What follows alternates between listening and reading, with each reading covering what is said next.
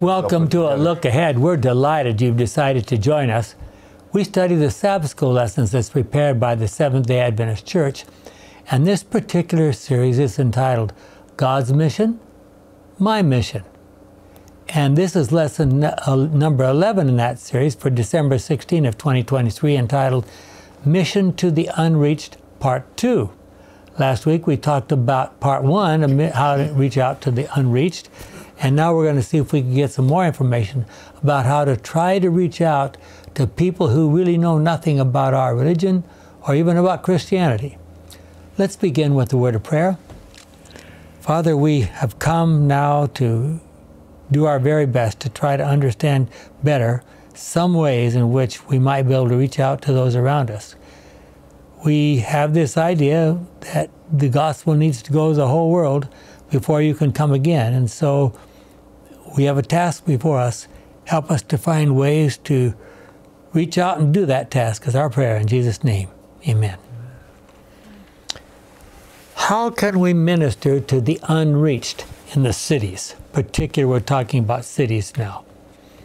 Our Bible study guide gives us some ideas. Jim?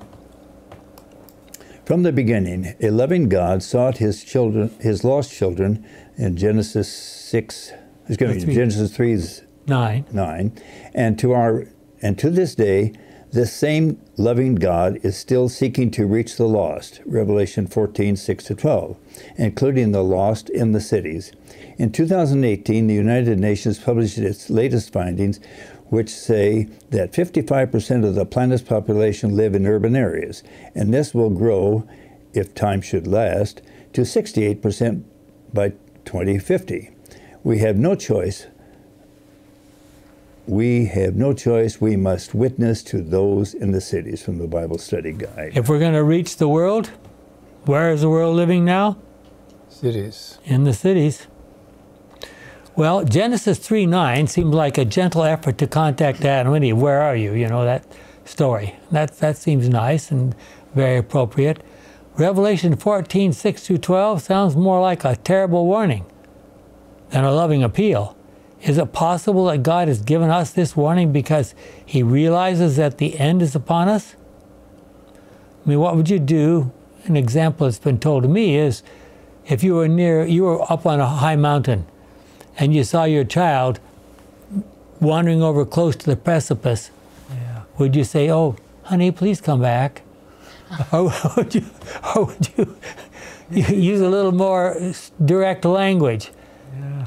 So how many Seventh-day Adventists do you think are actively trying to witness to people in urban areas? In this lesson, we will notice that Jesus made several efforts to reach groups of people, even individuals that were not Jewish. One of his most remarkable missions was the time he traveled with his disciples outside of Galilee all the way up to the area of Tyre and Sidon. Do you think the disciples were comfortable traveling in that area? Mm-hmm. So let's think about that for a minute. I don't have time to review the entire chronology of the life of Jesus, but in the last year of Christ's life here on ministry here on this earth, the first 6 months spent almost entirely outside of Judean or Galilean territory. He was primarily focusing on teaching his disciples, getting them ready for what was coming. And then the very last 6 months, he was directing everybody's attention to Jerusalem and what was going to happen to him in Jerusalem. And you can go on, we get a lot more detail about that all. But so during this 6 months we're talking about, Jesus is almost exclusively outside of Jewish territory, outside of Galilean territory with his disciples.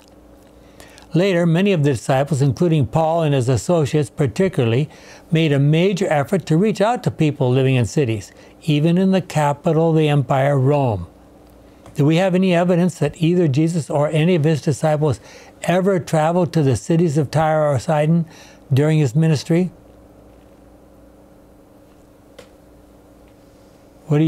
From what you remember? It's been implied that he went there, but as you point out, it's... The Bible says that they went to the region or territory of Tyre and Sidon. Well, look at those verses. Jim? Matthew 12:21. 15. Oh, yeah, I'm sorry, excuse me. Jesus left that place and went to the territory near the cities of Tyre and Sidon. American Bible Society, Good News Translation. Went off to the territory near the cities of Tyre and Sidon.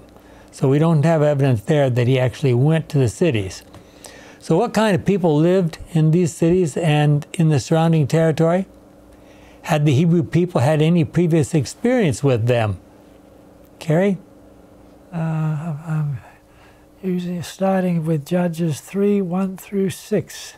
So then the Lord left some nations in the land to test the Israelites who had not been through the wars in Canaan. He did this only in order to teach each generation of Israelites about war, especially those who had never been in battle before. Those left in the land were the 5 Philistine cities, all the Canaanites, the Sidonians, and the Hivites who lived in the Lebanon mountains, from Mount Baal Hermon as far as Hamath Pass. They were to be a test for Israel to find out whether or not the Israelites would obey the commands that the Lord had given their ancestors through Moses. And so the people of Israel settled down amongst the Canaanites, the Hittites, the Amorites, the Perizzites, the Hivites, and the Jebusites. They intermarried with them and worshipped their gods. And that's Okay. in his Bible. Now let's think about this. God went to that incredible process to get the Israelites out of Egypt, take them up to Palestine. What were they supposed to do? They were supposed to allow God to get rid of the people there. Okay, or chase them out or whatever. The original thing says chase them out. And they were planted in Palestine for what reason? Crossroads of the world. It was the crossroads of the world in those days. So they were supposed to be evangelizing anyone they came in contact with, right? Yeah. And what did they do? They joined They him, became them. syncretized with him. Yeah. Squandered it. So they intermarried with them and worshiped their gods. That is exactly what would have happened to the Israelites in Egypt if God had not prevented them from living among the Egyptians. When the Israelites moved to Egypt, Pharaoh gave them a separate area in which to live. That allowed them to grow into a nation. And there's a whole story about that. Look at Patriarchs and Prophets 130 and 131 and 1 Kings 5 and 1 Kings 11. In Joshua's day, the children of Israel were supposed to enter the land of Palestine and either chase out all the Canaanites and their associated peoples or to destroy them if necessary. Even in the days of David and Solomon, they had a fairly close working relationship with the peoples in those areas. So close that Solomon married young women from those areas. And the results were disastrous. But Jesus recognized that people in those cities and throughout the cities in the rest of the Mediterranean world would need the message of the gospel. Now, what do you do if the evangelization is going in the wrong direction? Jesus made intentional efforts to face the biases and bigotry of his disciples and challenged them to reach out to such peoples. What challenges face us as we seek to reach out to urbanites in our day? To live in many cities today is a challenge because of the high cost of living, racism, bigotry, nationalism, and constraints on religious freedom and expression in many areas. This is true especially in the 1040 window. Nevertheless, what is the 1040 window again? 10 degrees north and 40 degrees south of the equator, around the world. Okay? Everything close to the tropics plus. Mm-hmm. Nevertheless, God's end-time people are given the specific challenge to go to the cities and spread the gospel. So are we ready to go? So what can we do if we personally can't go to those areas? At least we can pray for those who do live in the area cities and those who minister to the urban population. Gordon, I think the next one's yours. Matthew 9:35-38. Jesus went around visiting all the towns and villages. He taught in the synagogues, preached the good news about the kingdom, and healed people with every kind of disease and sickness. As he saw the crowds, his heart was filled with pity for them, because they were worried and helpless like sheep without a shepherd. So he said to his disciples, "The harvest is large, but there are few workers to gather it in. Pray to the owner of the harvest that he will send out workers to gather in this harvest." From the Good News Bible. So how did Jesus mean for that request to be fulfilled? Who is the owner of the harvest? He is the Father. So, what is God supposed to do? Inspire us to go. Okay, well, there's a good start. The city which Jesus dwelt with the most during his ministry, the city which Jesus dealt with the most during his ministry was the city of Jerusalem. And how did he feel about his efforts trying to reach the people of Jerusalem? Luke 19:41. He came closer to the city, and when he saw it, he wept over it. Wow. Try to imagine what you would do if you were seriously ill, disabled, or needing medical attention in Jesus' day. The word got around very quickly that Jesus was performing miracles of healing. Matthew 4:23-25 is one of those places. Jesus went all over Galilee, teaching in the synagogues, preaching the good news about the kingdom, and healing people who had all kinds of disease and sickness. The news about him spread through the whole country of Syria, that's a long ways away, up north, so that people brought to him all those who were sick, suffering from all kinds of diseases and disorders, people with demons and epileptics and paralytics, and Jesus healed them all. Large crowds followed him from Galilee and the 10 towns, that's on the other side of the Jordan, from Jerusalem, Judea, and the land on the other side of the Jordan, which is the 10 towns.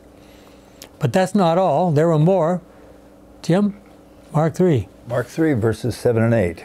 Jesus and his disciples went away to Lake Galilee, and a large crowd followed him. They had come from Galilee,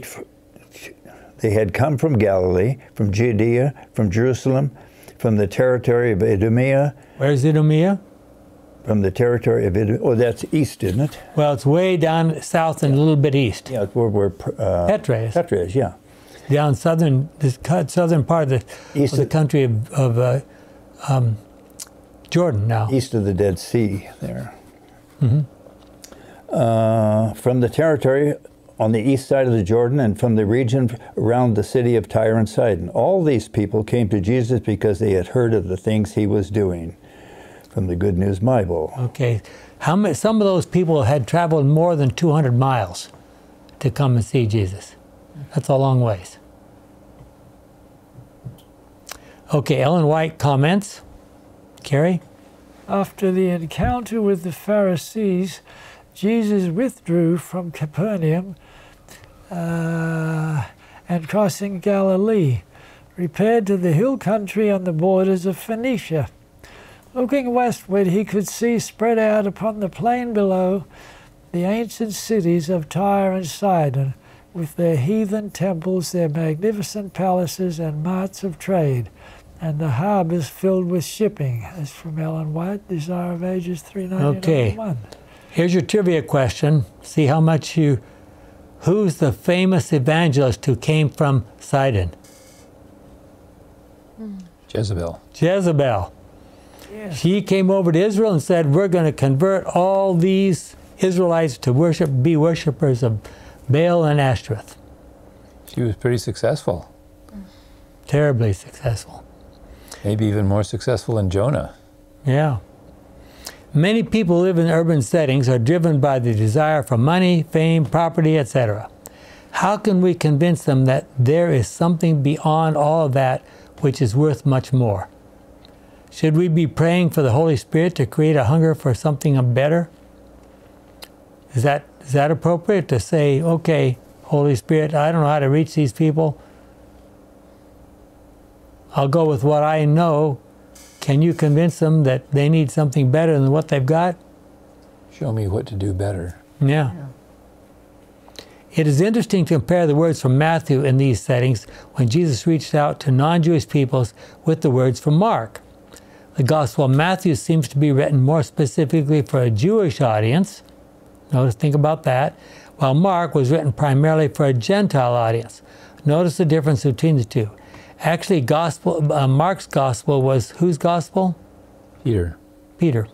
Mark was the one who wrote it down, but it was Peter's Gospel. And Peter, finally, after a lot of sort of, I don't know what you call it, coaxing from Paul and others, did quite a bit of work among the Gentiles. So he would now take more, whereas Matthew didn't go. Matthew pretty much stayed and worked among the Jews. So notice the difference between what Matthew says about this lady and what Mark says about her. Matthew chapter 15, verses 22 to 28. A Canaanite woman who lived in that region came to him. Okay, so there's our first clue. A Canaanite woman who lived in that region, okay? Son of David, she cried out, have mercy on me, sir. My daughter has a demon and is in a terrible condition. But Jesus did not say a word to her. His disciples came to him and begged him, send her away. She is following us and making all this noise. Then Jesus replied, I have been sent only to the lost sheep of the people of Israel. At this, the woman came and fell at his feet. Help me, sir, she said. Jesus answered, it isn't right to take the children's food and throw it to the dogs. That's true, sir, she answered, but even the dogs eat the leftovers that fall from their master's table. So Jesus answered her, you are a woman of great faith. What you want will be done for you. And at that very moment, her daughter was healed. From the Good News Bible. Have you ever stopped to ask yourself how this woman came to know about Jesus? Mm-hmm. And this was another remote healing, wasn't it? Yeah. So healing at a distance. Yes. So the Canaanites were despised by the Jews. The Jews were supposed to have driven them out or destroyed them, 1,000 years earlier, even more than 1,000 years earlier. The Jews would not have had anything to do with that woman. Okay, now Mark, speaking for Peter, says what? Verse 24, chapter 7. Then Jesus left and went away to the territory near the city of Tyre. He went into a house and did not want anyone to know he was there, but he could not stay hidden. A woman whose daughter had an evil spirit, so he didn't say a Canaanite woman. No. He didn't say Canaan, a territory near Tyre. Woman whose daughter had an evil spirit in her heard about Jesus and came to him at once and fell at his feet. The woman was a Gentile born in the region of Phoenicia in Syria. Look at that. What's the identification of this woman? Gentile. She's a Gentile. Not a Canaanite, a Gentile. She's born in Phoenicia. She begged Jesus to drive the demon out of her daughter. But Jesus answered, let us first feed the children. It isn't right to take the children's food and throw it to the dogs. Sir, she answered, even the dogs under the table eat the children's leftovers. So Jesus said to her, because of that answer, go back home where you will find that the demon has gone out of your daughter. She went home and found her child laying on the bed. The demon had indeed gone out of her. Good News Bible. Wow. Notice that Mark called her a woman, a Gentile, born in Phoenicia. The Gentiles would recognize her as being one of them. Matthew, by contrast, called her a Canaanite. To his Jewish audience, she would be despised. And notice these interesting words. Mark 4:24. 7:24, sorry. Then Jesus left and went away to the territory near the city of Tyre. He went into a house and did not want anyone to know he was there, but he could not stay hidden. Good News Bible. Was Jesus trying to hide? Why was he in that house? Was this a time for him to focus on his education of the disciples and he was trying to get some private time? You've suggested that was the purpose. What do you think the disciples thought of Jesus reaching out to the Canaanite woman? The Canaanites were the people that the Israelites were supposed to have driven out of Palestine or even destroyed completely when they came from Egypt. They followed the customs that were practiced in Sodom and Gomorrah. See Genesis 18. So what can we learn from Jesus' approach to this woman? Ellen White says, Christ did not immediately reply to the woman's request. He received this representative of a despised race as the Jews would have done. In this, he designed that his disciples should be impressed with the cold and heartless manner in which the Jews would treat such a case, as evinced by his reception of the woman and the compassionate manner in which he would have them deal with such distress, as manifested by his subsequent granting of her petition, Desire of Ages 400, paragraph 2. We should not... Do you think the disciples learned something by Jesus treating the woman as they would have treated her? Well, I hope it they... made an impression years later when they wrote it down, but... Yeah, well, Jesus is trying to say, I'm sure he pointed out in one way or another the contrast between this and this. He must have pointed it out. What I know about Jesus, he would have to. Yeah, why did both Mark and Matthew write it down decades later? Yeah. They thought it was important.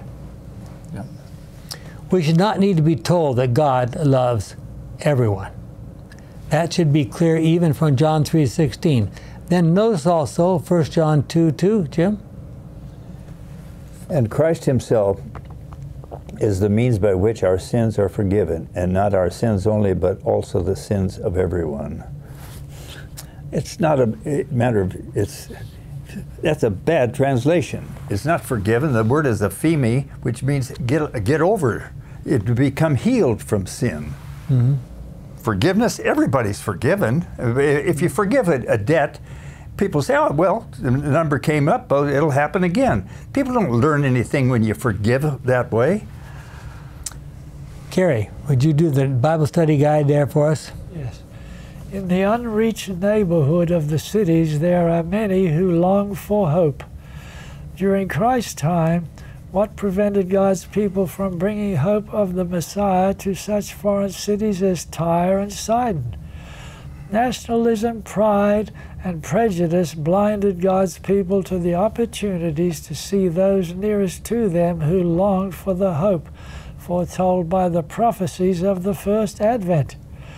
Today in the cities there are many population groups with whom Jesus Christ wants his people to share the, quote, blessed hope, unquote, of the second advent, Titus 2:13, and just as Jesus didn't care what their nationality or race was, neither should we. Adult Sabbath School Bible Study Guide. That's pretty blunt, isn't it? Yes, it is. Titus 2:13, what does it say? As Jennifer? we wait for the blessed day we hope for, when the glory of our great God and Savior Jesus Christ will appear.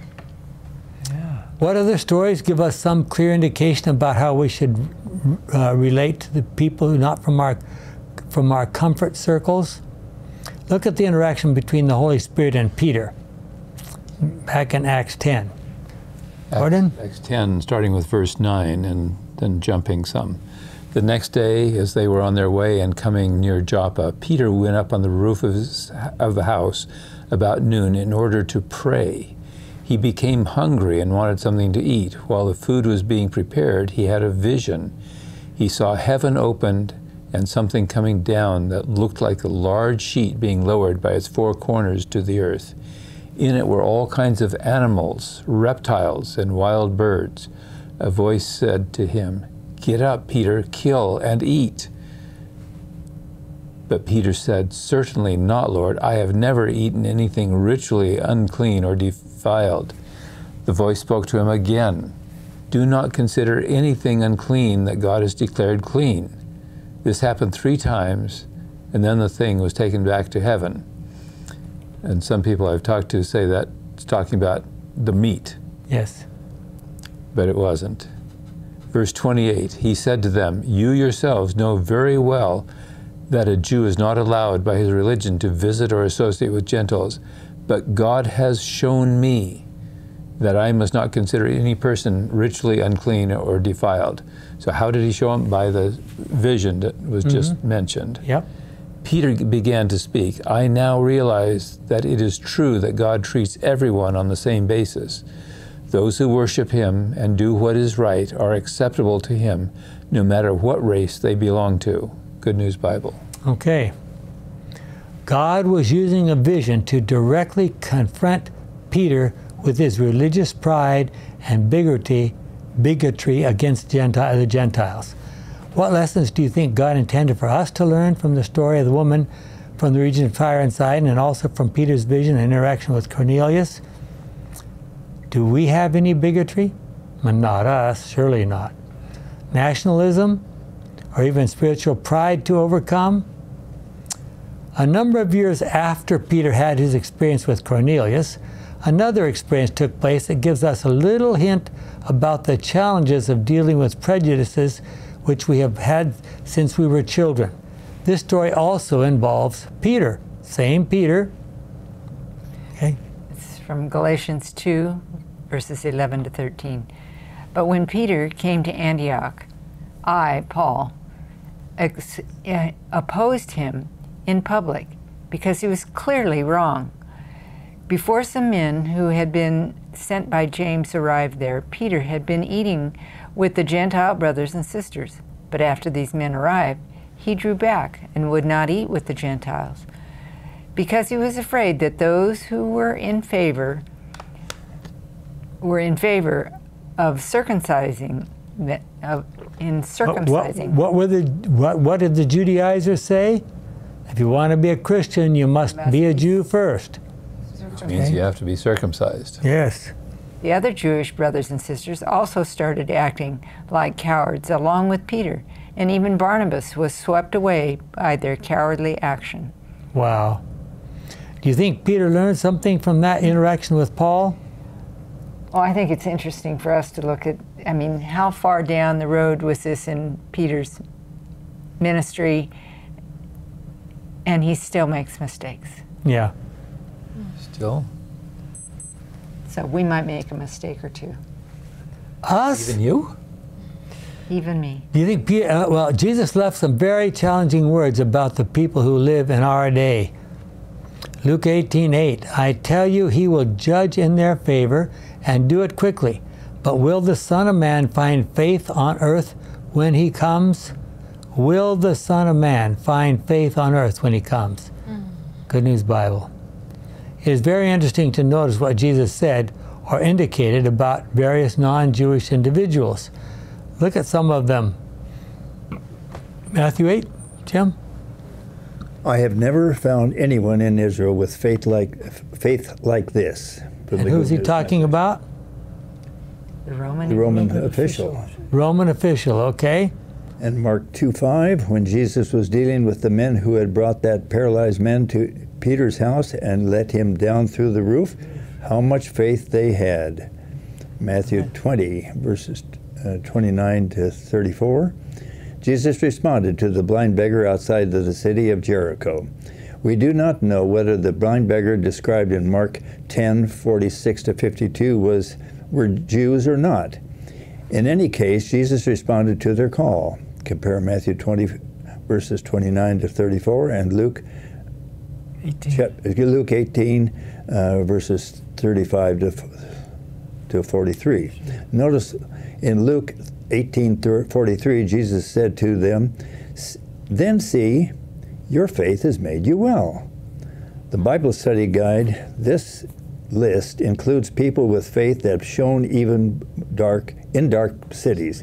In Capernaum, Jesus highlights several people with faith. In Matthew 8, verses 10 and 13, we see a converted pagan centurion with great faith. We meet 4 faith-filled friends who ripped up the roof to bring their paralyzed friend to Jesus in Matthew 9, verse 2, and Mark 2:5. In Mark 10, we meet the former blind man Bartimaeus, whose faith shines bright in Jericho. In the same time, we would expect that among God's people there would be great faith, yet even in Jesus' hometown of Nazareth, little faith, or even outright unbelief, was the limiting factor to Jesus' ministry. And his disciples, several times Jesus said in Israel, "O ye thou of little faith. Wow. Jesus explains, O faithless and perverse generation. So why do you think it was that almost every reference to people among the Jews, it was you with little faith, and when he reached out to people who are not Jews, I've never found such great faith. Why do you suppose that is? By the amount of information they had available, they didn't. The Jews thought they had all the information. Yeah. I am sure that the devil was doing everything he possibly could to make things backwards. Sure. You know, the people who weren't supposed to have faith had faith, and the people who were supposed to have faith didn't have faith. Of course, the devil didn't try to make the people who were non-Jews have faith. He just was very successful as having the Jews not have faith. Okay. It's interesting to see how Jesus commended the faith of foreigners and decried the lack of faith of the Jewish people themselves. Do we have any way of knowing where real faith might be found? Can we tell it by looking at the people who walk down the streets in big cities? Okay. Jennifer, or is that Carrie or Jennifer? Which one is? I think it's me. Okay. Yeah. BSG, challenge. Open your heart in prayer for a greater portion of faith with which to share your love for those near and far. Challenge up. How did you come to know Jesus and the precious three angels' messages? List 3 spiritual blessings that you have experienced from Jesus in your personal life. Okay. Go ahead, from our Bible study guide for Thursday. Yeah. Okay, what would be the purpose of talking about 3 spiritual blessings?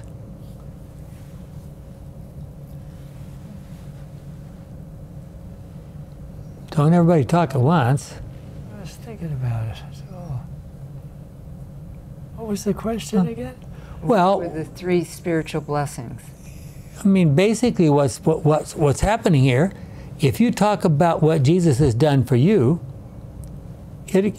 people remember stories like that. Yeah. And, you know, there's some amazing stories that, I mean, not everybody has amazing stories, but if you start looking around for the stories of what people have had remarkable stories, I mean, people are raised from the dead and all kinds of stuff, even in our day. Well, Ellen White said, Jennifer? Among those whom the Jews styled heathen were men who had a better understanding of the scripture prophecies concerning the Messiah than had the teachers in Israel. There were some who hoped for his coming as a deliverer from sin. Philosophers endeavored to study into the mystery of the Hebrew economy. But the bigotry of the Jews hindered the spread of the light. From Ellen G. White, The Desire of Ages. And another place from Ellen White, the Lord Jesus, the mighty Savior, has died for these souls. He can arouse them from their indifference. He can awaken their sympathies. He can soften their hearts. He can reveal to their souls the beauty and power of the truth. The master worker is God, and not finite man, and yet he calls upon men to be the agents through whom he can impart light to those in darkness. God has jewels in all the churches, and it is not for us to make sweeping denunciation of the professed religious world, but in humility and love present to all the truth, present to all the truth as it is in Jesus. Mm-hmm. Let man see piety and devotion. Let them behold Christ-likeness of character, and they will be drawn to the truth. They are to lift up Jesus, the world's Redeemer. They are to hold forth the word of life. Ellen White from Review and Herald, 1893. Okay. The Bible Study Guide says, what are some of the immediate needs in the areas where you live that could give you and your church an opportunity to reach out to these souls who don't know the truths that we do? And looking at Ellen White's words from the Adventist Review, regarding those of other faiths, God has jewels in all the churches, and it is not for us to make sweeping denunciation of the professed religious word. world. And some of you are familiar with the quotation. She says specifically, we're not to deride Catholics. In other words, how can we show people the error of their ways while at the same time not denigrating the people personally? That's what Paul was trying to demonstrate, right? When the Son of Man comes, will he really find faith in the earth? From the New King James Version.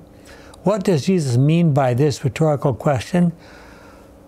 What is the difference between faith and belief? You've probably heard stories about that. We know that the word for faith and belief in the original Greek is just the same, exactly the same word. Why might people who have correct belief be found void of faith when Christ returns? From our Bible study guide for Friday. Okay, Jim? From the Bible study guide, although the gospel according to Matthew was written specifically for a Jewish audience, the presence of Gentiles near Jesus is a recurring theme in its narrative, sometimes in contrast to the devotion of Israelites. For example, while the Magi, the Persian astrologers, come a long way to honor Israel's true king, the chief priests and scribes, that is Herod's wise men, make no effort to do so. A Roman centurion's faith is praised by Jesus as greater than that of the Israelites, Matthew 8, verse 10. The Gentile execution squad is the first to confess Jesus' divine sonship after his crucifixion, Matthew 27:54. In this distinctive way, Matthew highlights three things. God's redemptive plan has always included all the nations of the earth. Number two, the Gentiles are not insensitive to the work of the Holy Spirit. And number three, laying aside ethnic, cultural, and religious prejudice to love and serve others, as Christ did, is a prerequisite of effective cross-cultural ministry. Thus, apart from being a call to global mission, Matthew's gospel also is a message of ethnic reconciliation in Christ. Go ahead. Okay, the other gospel writers also highlight notable interactions of Jesus with Gentiles. He extended his outreach to the Gentile region of the Gadarenes, Mark 5:1. He healed a Roman centurion's servant, Luke 7:1-10, and he ministered to a Samaritan city, John 4. Jesus' interaction with foreigners revealed that the kingdom of God is for all nations, Jews and Gentiles alike. Jesus demonstrated in practical ways that God has always been concerned with extending his love and forgiveness to all nations. Okay, now I'm going to... Isn't that what Revelation 14 is? Come out of Babylon, come out of the confusion. It's for all nations. And think about that. I mean, if we believe that the gospel has to go to the whole world, Matthew 24:14, before Jesus can come again, do we have any responsibility for the 1040 window? Yes. Do we have any responsibility for the cities, is the whole topic of this lesson. Yes, just specifically those cities. What are we doing about cities in India or China that 10 billion people? Or 10 million, I'm sorry, 10 million, 20 million, 30 million. Mexico City, I think now is 30 million. Wow. What are we doing? Radio. Getting further and further behind. Yeah. It would seem so. So that's why we have now the internet, radio, TV, artificial intelligence? I don't know. Yeah. From Genesis 12:1-3, we can see clearly that it was God's plan for the descendants of Abraham to spread their teachings about God throughout the entire world. And how well did Abraham do at evangelizing? Very well. Very well. Hundreds of people were part of his larger family. They were to be a blessing to others, and others were to bless them. This plan was formulated before this earth was created. Consider just a few of the foreigners who interacted with the Israelites earlier in the Old Testament. Rahab, who was she? Rahab was the one that let them down over the wall. Canaanite. She was a Canaanite prostitute. Yeah. Ruth. And Rahab became a ancestor of David and Jesus. Right. Jesus, yes, yes. And what about Ruth? Moabite. Wasn't she? Descendant of one of Lot's daughters. Uriah the Hittite. Where did he come from? Non-Jew. Definitely a non-Jew. The Queen of Sheba. What about Job and Melchizedek?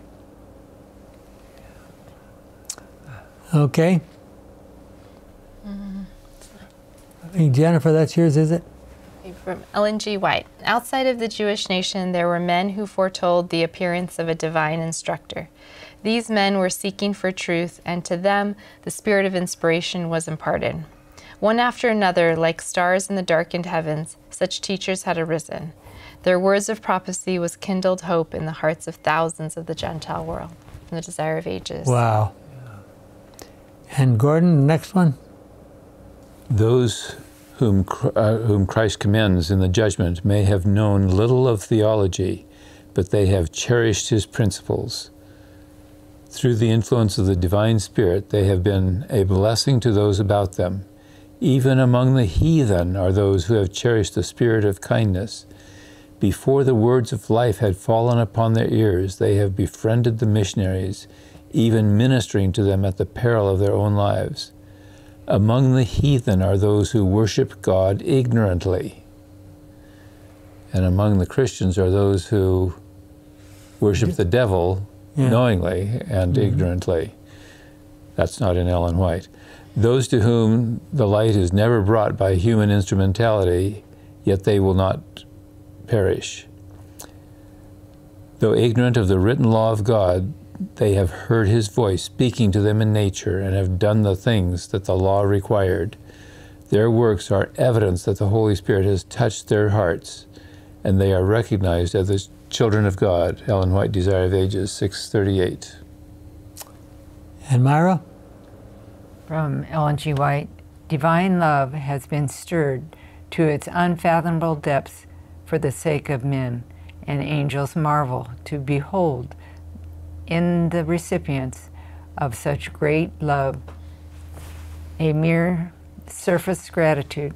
Angels marvel at man's shallow appreciation of the love of God. That's very true. Wow. Angels stand indignant at the neglect shown of the souls of men. Would we know how God regards it? How Christ regards it. How Christ regards it. How would a father and a mother feel? Did they know that their child, lost in the cold and the snow, had been passed by and left to perish by those who might have saved it? Would they be not terribly grieved, wildly indignant? Would they not denounce those murderers with wrath hot as their tears, intense as their love? The sufferings of every man are the sufferings of God's child, and those who reach out no helping hand to their perishing fellow beings provoke his righteous anger. This is the wrath of the Lamb. Wow. There's a definition for you. Yeah. To those who claim fellowship with Christ, yet have been indifferent to the needs of their fellow man, we will declare He will declare in that great judgment day, I know you not whence ye are. Depart from me, all ye workers of iniquity. Luke 13:27. And quoted in Desire of Ages. Yeah, that's from Desire of Ages. 825. I put in those last 2 or 3 paragraphs from Ellen White because I think they illustrate something that we really, really, really need to think about. Talks about among the heathen. And what did the heathen do in these paragraphs? They worshiped God ignorantly. They worship God ignorantly, and what else do they do? They were open-minded and the kind. They were kind to missionaries. And that parallel would be Romans 2:14 and 15, when those who do not have the law show that the law is written on their heart, so on and so forth. And how did they get there? Not from a book or not from a preacher. It's that they responded to Spirit of Truth. So that's a question, but I mean, of all the stories you know about heathen, you usually think of them as being loving and kind and gentle? Not exactly. In New Guinea, There are examples. In New Guinea during World War II, they helped tremendously. All of our troops, and there were some people in that area that were really, really, you might say, base, rock bottom. And they Cannibals. yes, and they had their weird house where they would put heads from, they arrowed people, but when it came down, they used to bring wounded soldiers down from up the Kokoda Trail, and they would take other supplies back up. And these people had no education and all that stuff. And that, I heard that. I knew some of the missionaries that dealt with some of those people. Yep. Yeah, they're very, very, I mean, cannibalism was very common in some parts of New Guinea. Oh, yes. And what happens when your soldiers move in there? Well, some of you have heard of the book written by an anthropologist called The Long Pig? Yes, yes, the long pig. That's exactly right. Talking about cannibals. Yeah. Yeah. I don't remember ever reading what I just read from Ellen White. Really? I know I have, but the story about, the child being left out in the snow? The cold and the snow being passed by could have been saved. Just like the good Samaritan. Well, it is. The priest that walked by another priest. Yeah. Who was it? Or at least another Levite. Two priests walked by. Well, it seems clear that Melchizedek was regarded by Abraham as a faithful follower of God. And where did he get that information? Where did he live? Jerusalem. Jerusalem. Salem. He was the king of Jerusalem. When someone blesses another person, it is assumed that the one who is blessing is regarded as being favorable over the one he or she blesses. I mean, isn't that generally considered to be the case? Thus, Abraham regarded Melchizedek as his superior. Is that possible? Abraham was the father of the faithful, right? So how did Melchizedek end up being his superior?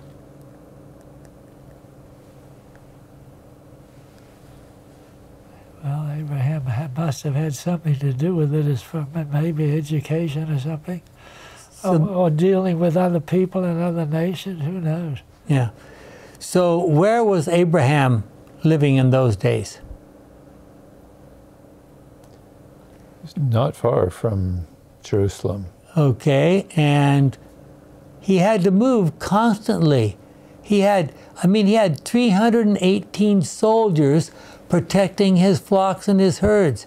How many flocks and herds do you have if you require 318 soldiers just to protect them? So what happens? You got to move all over the place, here and there, up and down. I'm sure. I have to assume that Melchizedek became his friend somehow or other. Yeah. And what was the circumstance under which Melchizedek blessed Abraham? After Abraham came back from defeating those who had tried to had destroyed Sodom, where Lot was. At least conquered the city. They conquered the cities and took them off and captive and looted the place. And Abraham caught up with them and brought them back. Yeah.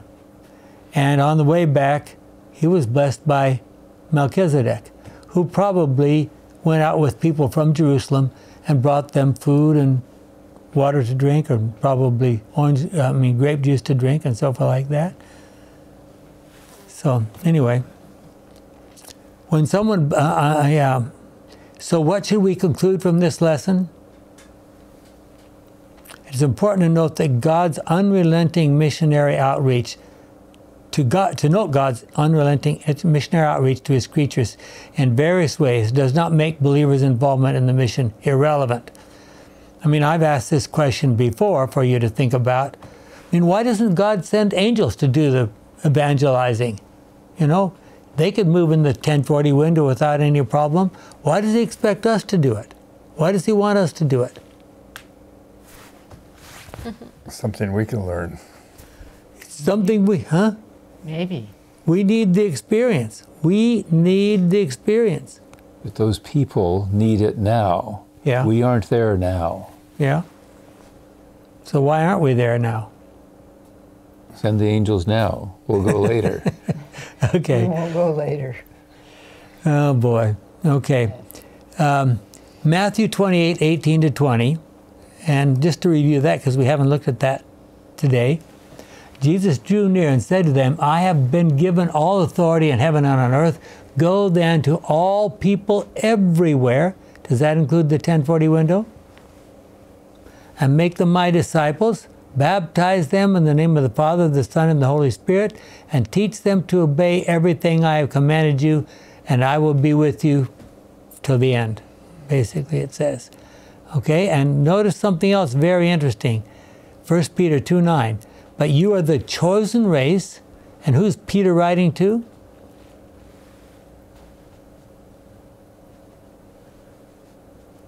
Remember. Boy, I'm asking kinds of all. To the Jews, isn't he? Peter, no. Peter is writing to the Christians in Western Turkey. Oh, okay. Okay? So, and we should extend that That's all Muslim territory now, isn't it? mostly. You remember my story about the guy who was giving us a tour of that part?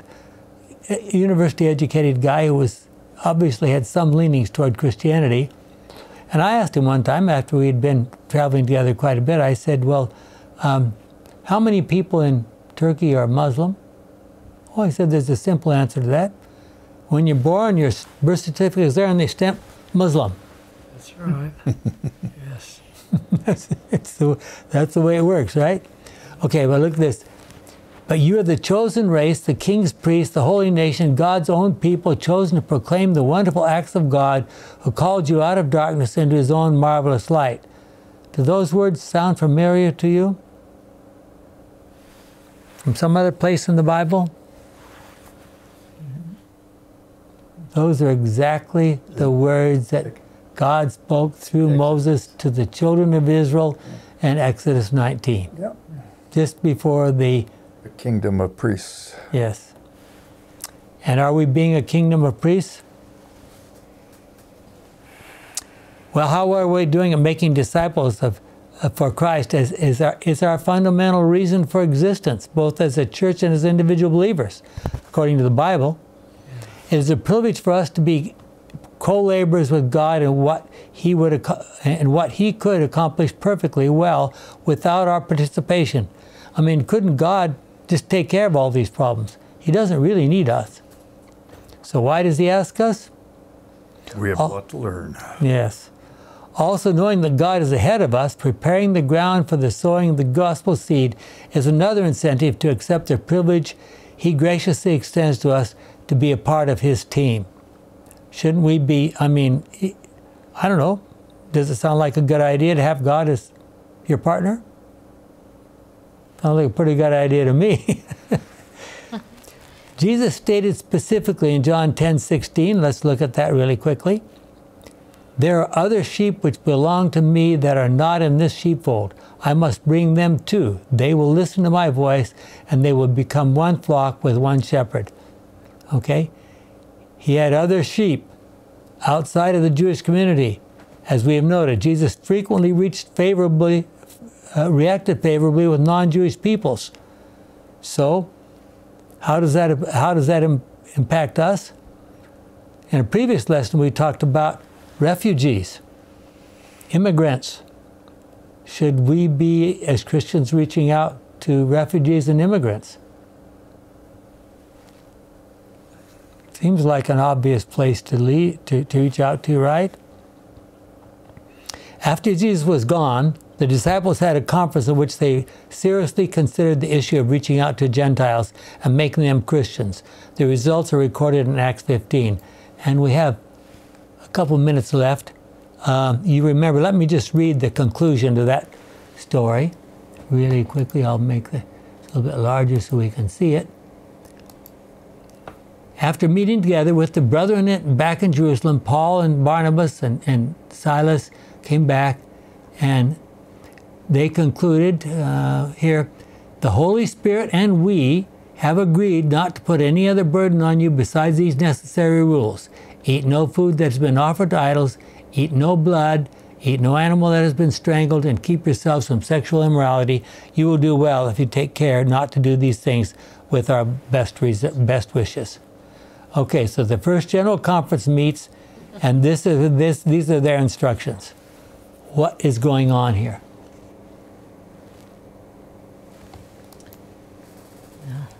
Rules on how to get along with other people that in the church, so that the Jews weren't repulsed by the non-Jews.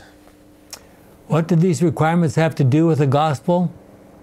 Even in the disciples' day, there was so much prejudice against Gentiles that these requirements were necessary, and those instructions important to allow former Jewish believers to associate with newly baptized Gentile believers.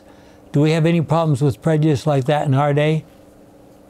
It's a wonder they had any Gentile believers. Yeah. But some of the Jews were converting Gentiles to Jewish beliefs. We read about that. We talked about that. So what happened to the Christians? Well, in Exodus 19:6, God called upon the children of Israel to be as priests. We read about that, the parallel passage in 1 Peter 2:9. He's given that same challenge to us.